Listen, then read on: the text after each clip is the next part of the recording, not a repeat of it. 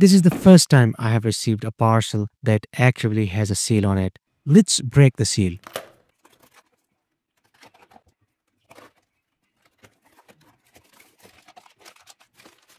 Oh wow, now this is exciting. It is the Meshnology N35 ESP32 LoRa board kit.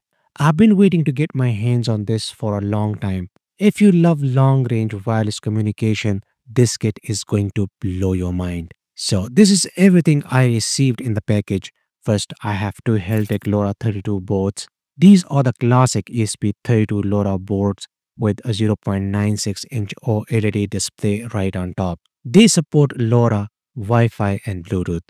Next, take a look at these two military green protective cases. They already have the cutout for the OLED screen, buttons and ventilation on the sides. So right out of the box, you get two LoRa boards, two tough enclosures and all the mounting hardware. Very neat, very thoughtful. Let's open the box and see what's inside. Alright, so inside the plastic casing, here's what we get. First, there are male header pins. Next, the star of the show, the LoRa development board itself. Clean layout, compact size, and Type-C port. That already feels like an upgrade.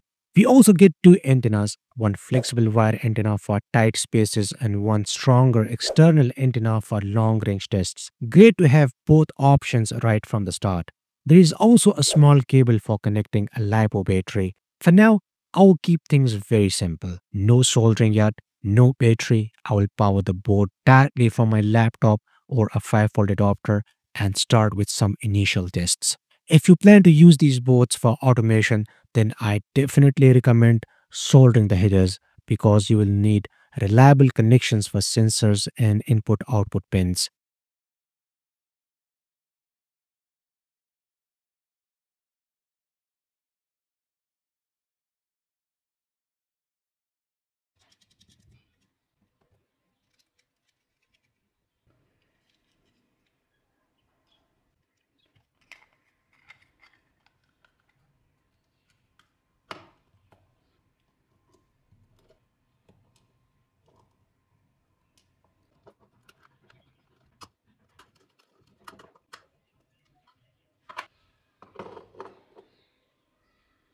Okay, so before we go deeper, let me make one thing clear. All the basic specs and intro details are already available right here on the official product page. You can read everything in detail anytime. I'm not going to waste your time explaining what is already written. Wi-Fi, Bluetooth, LoRa, battery, display, case, everything built right in. All the important interfaces are available: ADC, I2C, SPI, UART, plus capacitive touch. That means you can attach sensors, GPS modules, displays, almost anything you want. It is fully Arduino compatible. You can even use it with a Raspberry Pi. Package includes everything you need to start: the board, the battery, the case and antennas. Now, this is the part everyone gets confused about: V3 versus V4. So, look at this table. V4 has noticeable upgrades over V3: more memory, higher LoRa transmit power, solar panel support, GNSS expansion port, better protection on the casing and antennas, lower power consumption. This is very important if you want long-term outdoor deployment. And it's not just the basic details. On the same page, they have also provided the full installation instructions. There is a complete pinout diagram and every onboard component is clearly labeled, so you instantly know what is what. Plus, there is a lot more useful information available right here on this page if you want to explore further. Now, let's go ahead and start with the board installation. Make sure you have the latest version of the Arduino IDE installed on your system. As you can see, I'm using Arduino IDE version 2.3.6. After installing the Arduino IDE, you will see notification messages like updates are available for some of your libraries and updates are available for some of your boards. If you don't want to update the libraries, that's completely fine because some projects require specific library versions. However, you must install or update the boards. Otherwise, the Heltec ESP32 dev board won't appear in the search results. So let's go ahead and update it. Next, go to the boards manager. Search for Heltec ESP32, and as you can see, I have already installed it. After this, you will also need to install the corresponding library. To do this, go to the library manager and search for Heltec ESP32. Currently, version 2.1.5 is installed, which is the latest one. And that's it, you're all set. Then go to the File menu, Examples, and look for Heltec ESP32 dev boards. You will see a lot of categories, and each category contains multiple examples for different boards. Since my main goal here is to test the boards and verify whether I can upload the code successfully, let's go to the OLED category and open the drawing demo example.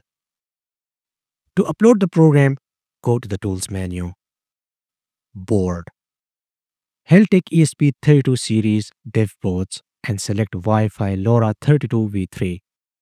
Next, select the correct communication port and finally click on the Upload button.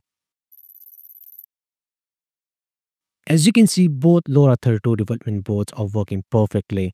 I have uploaded different codes to both boards for testing. From this point onward, things become much easier because I have already prepared two examples for you, one for one-way communication and another for two-way communication.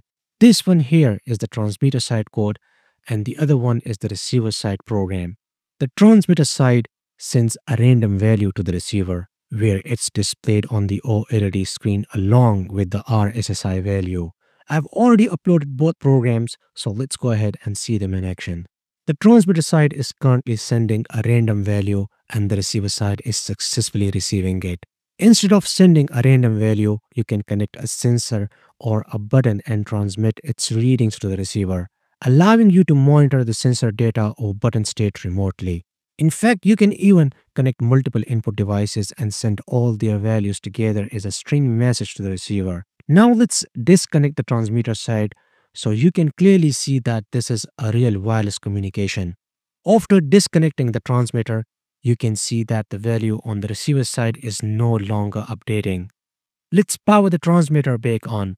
And as soon as I turned it on, the receiver side started updating the value in real time again.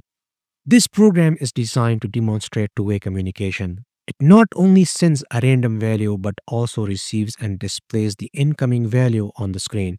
I've uploaded the same code to both Heltec LoRa 32 development boards, so let's go ahead and see it in action. You can clearly see on the displays that both boards are actively communicating with each other in real time. This proves that our two-way LoRa communication setup is working perfectly. In a real-world project, you could replace the random value with sensor data, button states, or any other input, allowing both devices to exchange information wirelessly or long distances. In the next video, we will use these LoRa 32 development boards to build a fully functional off-grid text messaging system, and we will also perform an extreme range test. So that's all for now. Support me on Patreon for more videos. I hope you liked today's episode. Like and share this video with your friends. See you in the next episode, and thanks for watching.